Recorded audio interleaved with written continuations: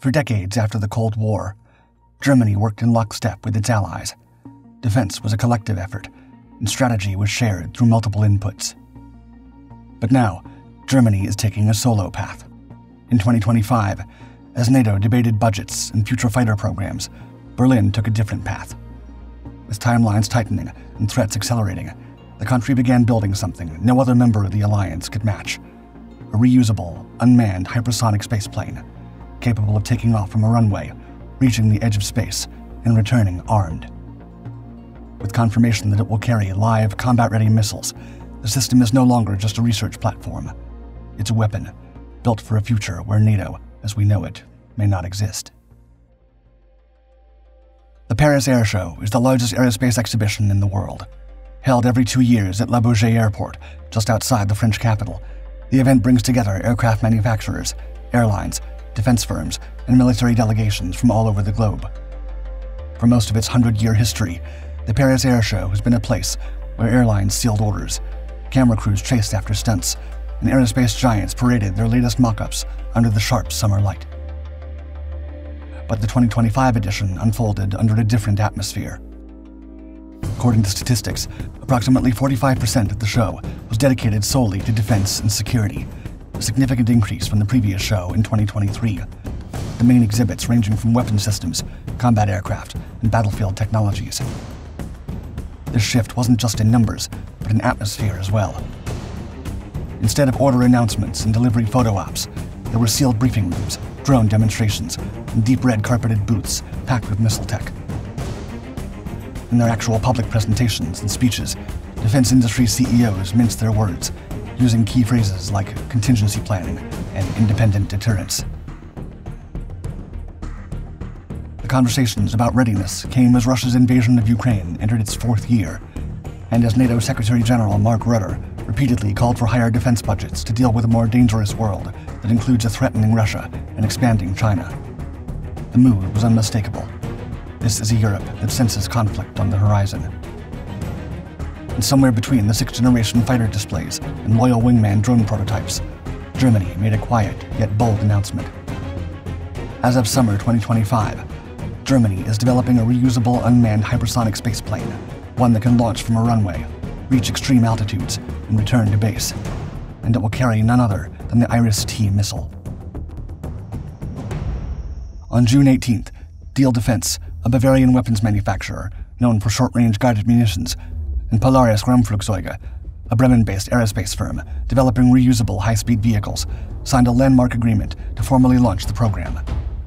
The deal gives Germany full industrial control over a strike platform that blends hypersonic flight, aerospace reusability, and combat missile capability, something no other NATO member currently fields. In fact, Germany's hypersonic spaceplane project already has a name: the Airborne Launching and Attack System, or AirLAS. Not quite a drone, and not quite a satellite, AirLAS is an unmanned runway launch vehicle designed to carry out high-speed strike missions at the edge of the atmosphere. The model is part of a broader and ever-growing European push to field systems that can operate without the need to rely on United States platforms. By pairing hypersonic speed with the Iris-T missile, the platform is meant to bypass ground-based defenses and redefine how Europe handles high-end air combat. Germany originally developed this short-range infrared homing air-to-air missile in the 1990s, after the nation decided to break from the US-led AIM-9X Sidewinder project. They planned to pursue a homegrown missile with greater agility, better electronic countermeasure resistance, and European production control. Also known as the AIM-2000, since its introduction, the Iris-T missile has been used by more than a dozen NATO air forces. Designed to outmatch threats like Russia's R-73 and China's PL-10, the model can lock onto targets from extreme off-boreside angles, resist electronic interference, and adjust its flight path mid-chase with thrust vectoring controls. While manned warplanes typically fire this highly maneuverable, short-range Iris-T missile, using the two paired together becomes a first strike option with orbital reach and terminal accuracy. In a joint statement, Diehl Defense CEO Helmut Rausch and Polaris CEO Dr. Alexander Kopp said the new initiative, quote, offers extended reach and greater engagement distance.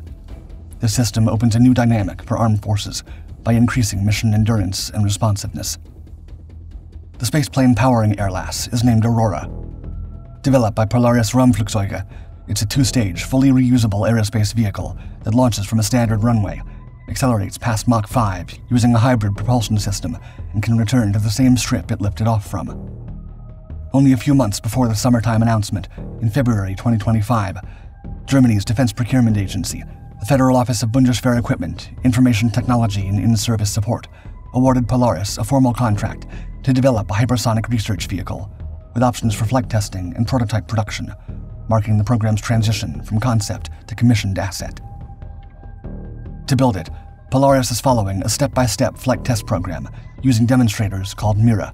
The most unique detail of the models is that while they use jet engines for takeoff, cruising, and landing, during high speeds, they switch to a linear aerospike rocket. Unlike conventional nozzles, aerospikes adapt to changing air pressure, maintaining efficiency across different altitudes, a concept first proposed in the 1960s. Despite their advantages, aerospikes were never widely adopted due to cooling issues and the complexity of their manufacturing. Polaris is now applying advanced materials and thermal management systems that may finally make the design viable. The first model of its kind, Mira 1, validated basic systems: landing gear, steering, acceleration, and ground handling. It was powered by jet engines and tested how a runway-launched hypersonic vehicle behaves before liftoff. Mira 2 is much larger, around 25 feet long, and built to simulate full-scale flight conditions. It includes a rocket engine mounted beneath the fuselage. In May 2025, Polaris successfully completed a rocket-powered roll test, firing the engine while the vehicle moved under its own power on the runway, proving it can safely manage rocket thrust while rolling, an essential step before launch. The next phase will be a full takeoff-to-landing flight, where Mira 2 lifts off under jet power, transitions mid-air to its rocket engine, then returns to the runway. If successful, it will be the closest real-world test yet of how Aurora is meant to operate in military missions. The designers of the Airlast system have explained that the unmanned platform will be modular, designed for integration with future air combat and missile systems.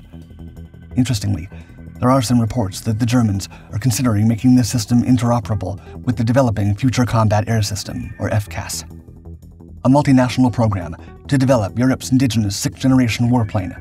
Like the American and Chinese sixth-generation warplanes, the designers of FCAS envision the plane not merely being a super-advanced warplane, but rather a system of systems, meaning the manned fighter will operate alongside a network of unmanned drones, satellites, sensors, and AI-assisted battle management platforms.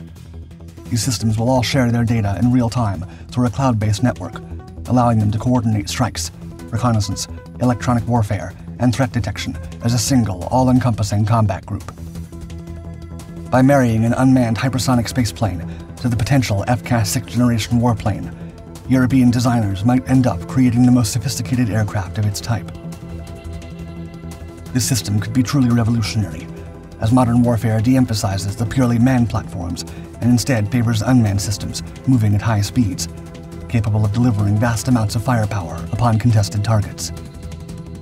Germany's military stance has changed radically over the past 100 years. In the early 20th century, it pursued expansion through total war, driven by imperial ambition and later fascist ideology. Its defeat in World War II led to demilitarization and a deep skepticism of armed forces. For decades, West Germany relied on NATO and avoided projecting power independently, while East Germany operated as a Soviet satellite state, integrated into the Warsaw Pact and heavily influenced by Moscow's military doctrine. Today, Germany is rearming for contingency.